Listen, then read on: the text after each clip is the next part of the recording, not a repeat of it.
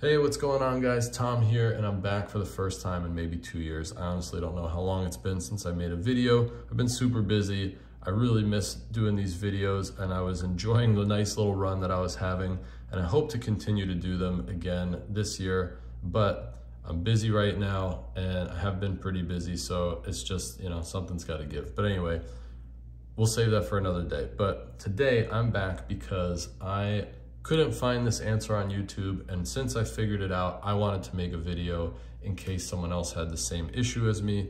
So basically, I got this Canon R5. I've been shooting with it at work here and there, but I got my own yesterday, and I have been loving it. I've been shooting some video today, and I've just got a little frustrated though, because I was trying to view playback on this small HD monitor, and I just couldn't figure out why it wasn't working. So what did I do? I went through every page of the menu, and eventually I figured it out. The issue that I was having was, the way to fix it is you go to menu, and you want to go to the yellow menu, the wrench icon, and page 4, HDMI resolution. This is the thing that fixed it for me. Switch it from auto to 1080p.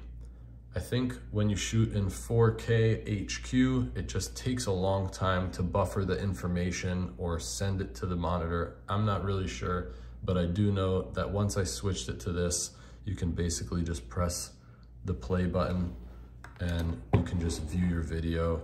Super easy. You can press play and you can just review your footage. You could do this, I'm hoping, on a much larger monitor. It should be the same exact thing. As long as you have the HDMI cable, it should work. So I just am so happy that I figured this out. I was very frustrated for like an hour or two, but I knew that there had to be a way, because Canon is not gonna make a camera that you can't run into an external monitor. I just didn't think there's gonna be any way that they would let that slide. So super easy solution, and I hope this helps someone out there that is also scouring Reddit and YouTube and trying to figure out what's going on.